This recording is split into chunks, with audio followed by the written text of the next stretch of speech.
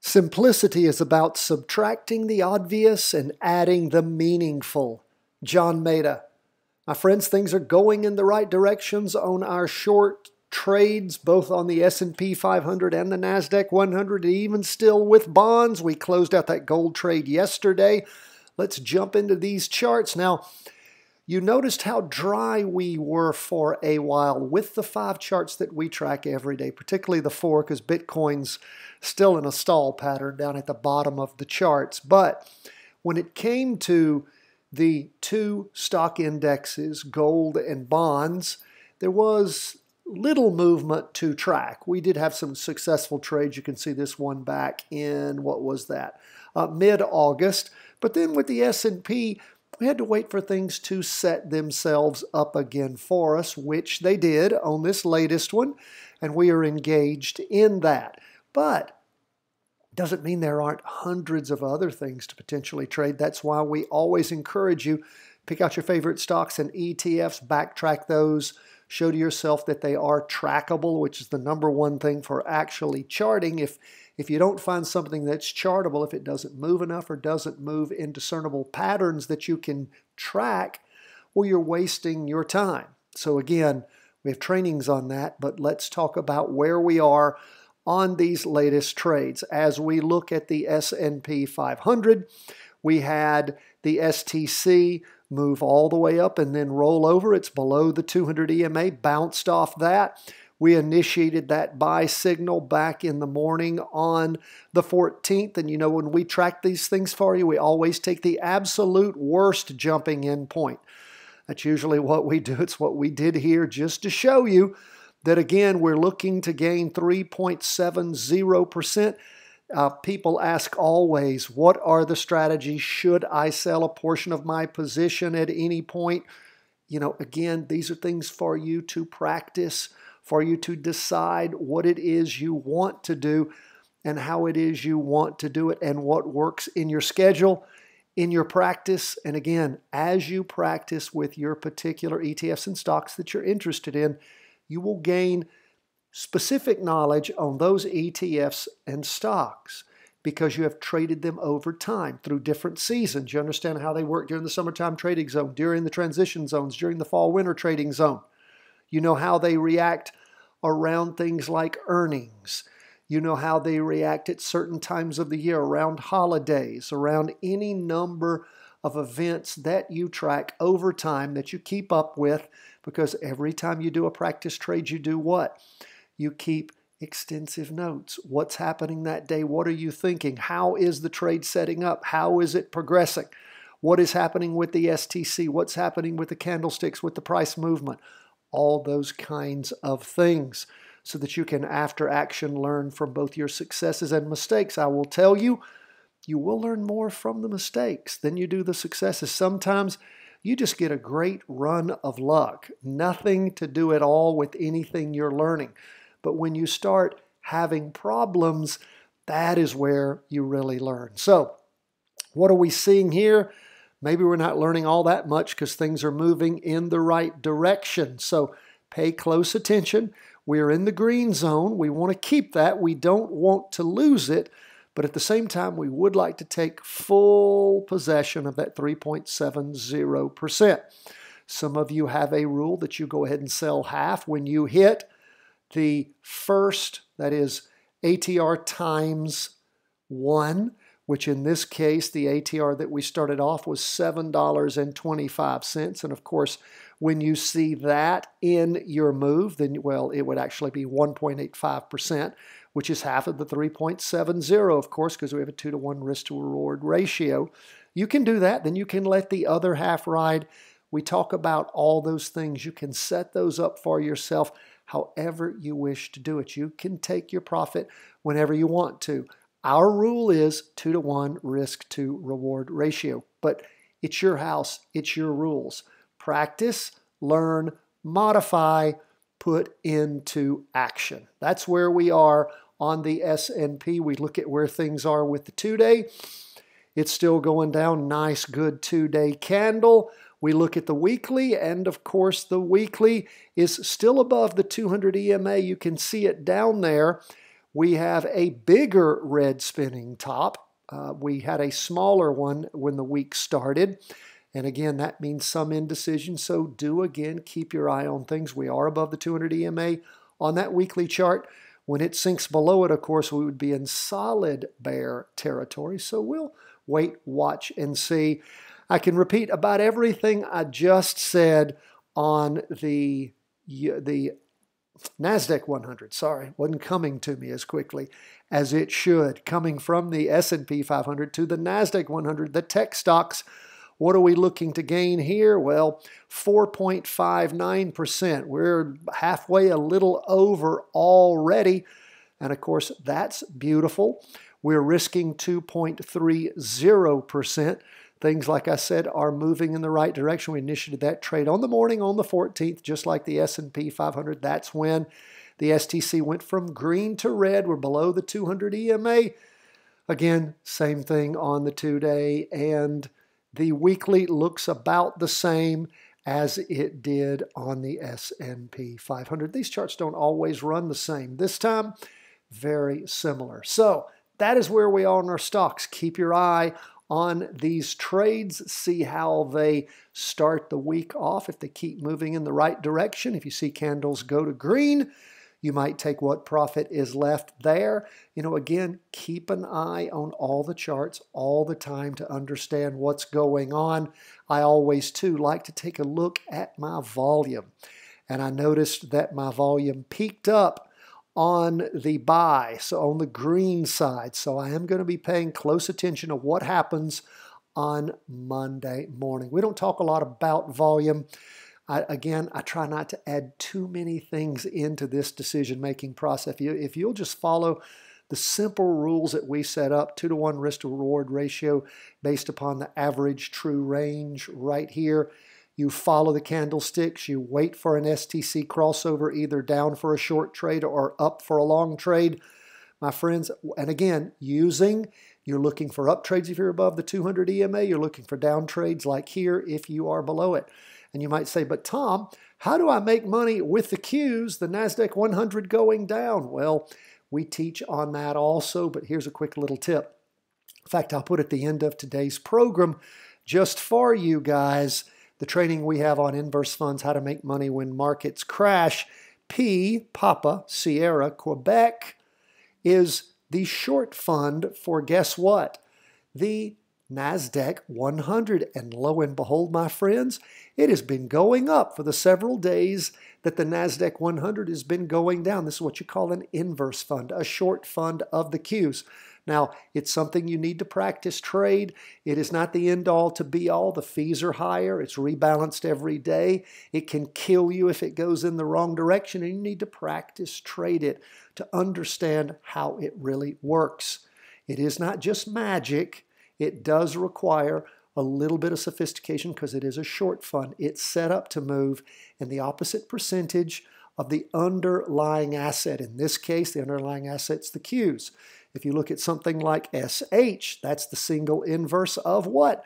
The S&P 500. Again, that's the way. If you don't have knowledge of options or you don't want to get into options, this is an option for that. If you do want to know about options, become a Patreon member. You get our 3-part series, Options Made Simple, the Charting Wealth Way, the minute you sign up. Now, as we move to 20-year bonds, let me show you the 20-year bond short fund. That is TBF, Tango Bravo Foxtrot. That is the opposite of TLT, and you can see where it's been going up. Let's, in fact, look at where our trade is in that as 20-year bonds have been going down. We initiated our down bond trade back in the morning on September the 1st, went sideways, then hammered down, and then a little more. It went down again in the morning on the 2nd, in the morning on the 6th. Oh, that's right, because we went from Friday to the new week.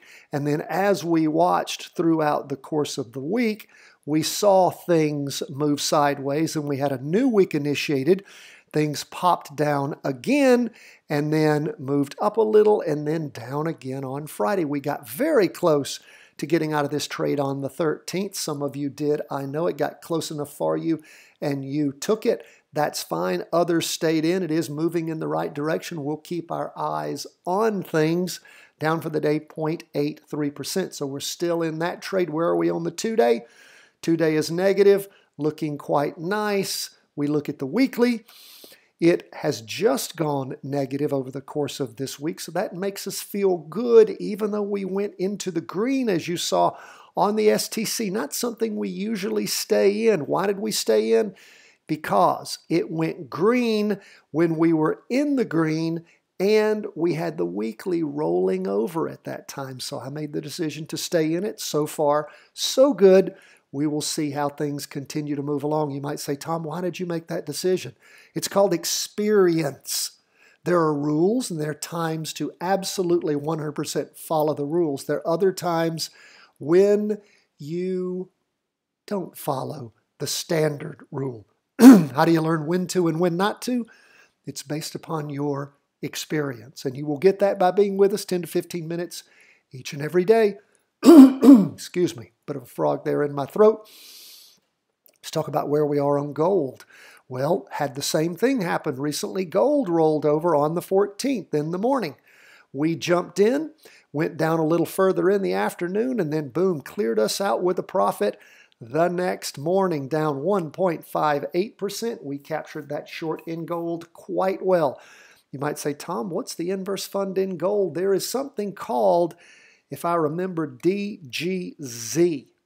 That is an inverse fund in gold, but the problem with DGZ is that it is very illiquid. In other words, there is a big spread between the bid and the ask. So when you get in, you have a lot of ground to make up. I am not a big fan of trying to make that ground up. So what do? I'm going to short gold. I short it with puts.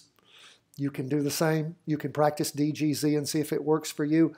I don't give you guys advice. Teach you what I know. Ask you to apply it in practice. See what works for you. And when you decide to use your own money, you use it as you see fit. I don't take on that liability. Not a stock calling service, not a gold calling service, Bitcoin or bond calling service. We're an education firm. Practice, practice, practice, practice. Perfect practice makes perfect. So that is what we did in gold. Successful down trade there. Gold is now up for the day a little bit, 0.55%. That's okay. What you find when you do the 2-to-1 risk to reward ratio, when things work for you, they typically work for you quite well.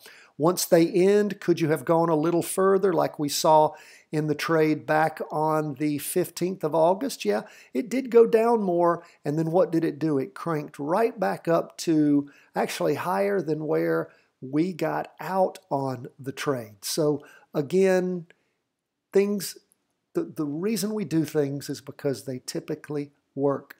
When things stop working, we find other ways to trade. What we're doing now is a modification, who knows how many times over, from the way I originally started. The market changes constantly. We have to change with it or get left behind. That is why we're in the market every day, to learn from it. We see the 2 days still heading down. I'm sorry, that was the half day was heading down. 2-day is, of course, heading down. And check out the weekly. Check out the weekly in gold. We have the candle penetrating and this happened over the course of this week. We have the candle penetrating the 200 EMA. We're in the red. Be interesting to see if we continue to plummet below that. Look at this low here. Or if things bounce off on gold and start to go up like they did back on the weeks beginning the 11th and the 18th of July. Maybe they do. Maybe gold just heads south for quite a while. I want gold to go up because I plan on buying a lot of gold when it does, but it's not right now. Now, let's move from gold and our top 4 ETFs that we've tracked for many years to Bitcoin. And what's going on with Bitcoin? Down for the day just a little bit, 0.68%. You see it was down in the morning, recovering a little bit in the afternoon. But again, Bitcoin struggling. And you know what? That is not correct. Let me find this. God, this is hard to see. Okay. I was looking at the weekly there. Down in the morning, a little further down in the not hardly any movement at all. I was like, I knew that candle pattern didn't look right because we had those 3 run-up candles, and then we had things edge over and move down. But the reason I wanted to start off on that weekly chart is I wanted to show you this. Let me tighten it up. You can see where Bitcoin has headed down, slid sideways. It was up 4 candles and then down. And this week is, again, if I broaden that up, you can see we ended up last week red spinning top, this week green spinning top. But what's really important is we landed on that week beginning the 6th of September and the 27th of June. We landed right there at about the 1820 mark. So are we making a bottom in Bitcoin? I can't tell. I would like to think that we could be. Of course, anything's possible. We're still negative on the STC. On the 2-day chart, it is in positive territory, but with all this sideways sliding, that means literally nothing to me. Remember, the STC is a combination of stochastics and the MACD, the moving average convergence divergence indicator. What happens to the MACD when you have sideways sliding, when you have a market that is not trending? You get very inaccurate results, and that's what we're seeing here. What I am paying close attention to, if I go to my 24-hour chart, and I'm looking at where we are in relation to the 200 EMA. We're well below it on the 2-day. Where are we on the weekly? Look at this. We're still well below it. We're hitting these potential bottoms in here, but we're still below the 200 EMA. Now, when we look at the half day, and again, back on this, there we go. That's where I had seen that pattern. Down and then up. Okay. Makes me feel better that I'm not losing my mind. We see, this is the 24-hour chart versus the futures chart, which is XBTF. This is XBT. This is Bitcoin traded over 24 hours. And we see that it too is below the 200 EMA. So what do we need for Bitcoin to move back in a direction where we would consider purchasing it? Well, we want Bitcoin to do this. We want it to clear the 200 EMA on the half day, the 2-day, and then slowly but surely the weekly, going from bear to bull. That is what we want to see. And right now, I'm not buying any Bitcoin at all. Got excited when it started moving up for those 4 weeks, but then, of course, moved right back down to the same territory, lost it all. So let these charts set up for you right.